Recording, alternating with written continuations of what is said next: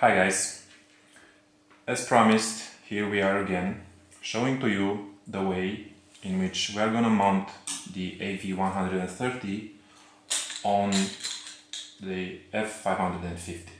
This, as I told you, was not, we did not find any easy way to do it, and we had to think of one way in order to achieve the following two purposes.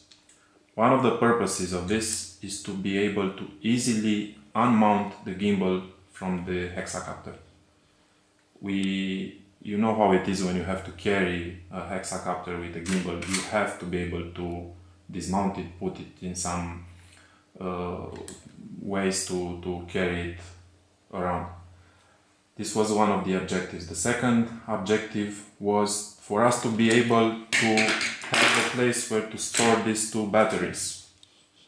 And none of the solution we found that were already manufactured provided a simple way to mount the batteries. And we came up with this solution, which we think covers both of these objectives.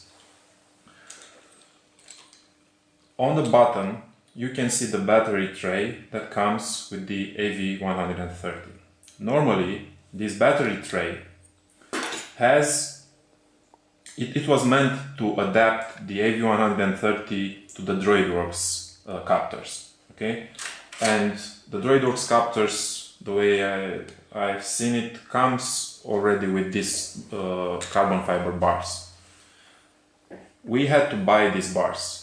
Normally we wanted to buy 7mm diameter bars because the holes in the battery tray are 7mm holes. We did not find such bars, and therefore we bought 11mm bars, and we had to enlarge the holes in the battery tray. I will show you immediately. The way this entire thing is mounted on the F550 is using these 4 screws, which are not the nicest screws, but are strong enough to keep the entire weight of the gimbal. And these screws go into 2 aluminum 10mm bars that we handmade. We just drew some holes in it to fit these screws. It's not a hard job to do. These 2 bars secure the carbon plates, these 2 carbon plates that we also manufacture. I will unmount this now so you can see how easily you can unmount it, how rapidly you can do it, and I will show you in more details the components that it is made of. So in order to unmount this, all you have to do is to unscrew these 2 screws. It will take a few seconds. The reason this entire mounting moves right now is because none of the screws are finally tightened. They are just temporarily, so I can show you how the entire thing works. Okay, so I'm almost done with one of the screws. Maybe we should cut this to make them smaller. These are plastic screws that we bought, so we can manually unmount it without having to use any screwdriver. Okay, so I removed these 2 screws. Now, in order to separate the gimbal, so the bottom part is where the gimbal will sit, and the upper part is the Hexacopter. In order to separate these 2, all we have to do is to pull these 2 bars apart. Remember, this is not finally mounted. So I'm pulling these 2 bars apart, and this is the Hexacopter, and on the bottom stays the gimbal. So it only took me like 1 minute to unmount. Now to show you the individual parts. So as I said, these are aluminum bars which connect to the bottom plate of the Hexacopter by these 4 screws.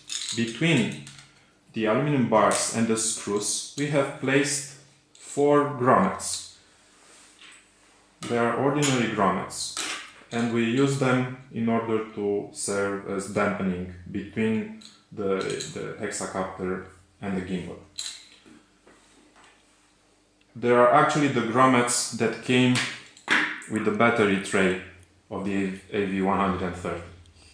Now, as I told you, these holes were initially 7mm holes, or 8, not sure exactly. Now there are 11mm holes, so that our carbon fiber tubes will fit through. These carbon fiber tubes already have some metric 4 nuts, plastic nuts inside of them.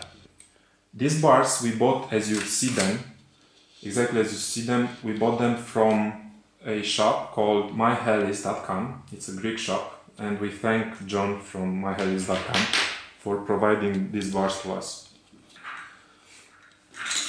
I was telling earlier about the aluminum bars, which secure the bottom part of the Hexacopter with these carbon fiber plates.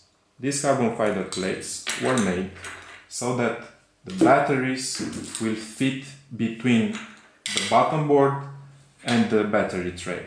Okay, so they are of enough height to provide room for the batteries to fit in, or even larger batteries in case we will need that. What else we have are these two plates, which came with the AV130, so we did not have to make those. These came with it. And these grommets, which we are using to secure the bars. Once you mount everything, you want to make sure that the gimbal will not move sideways. So we are using these grommets to block the movement of the gimbal sideways. So this is pretty much it. Thank you. See you later with the rest of the things being mounted.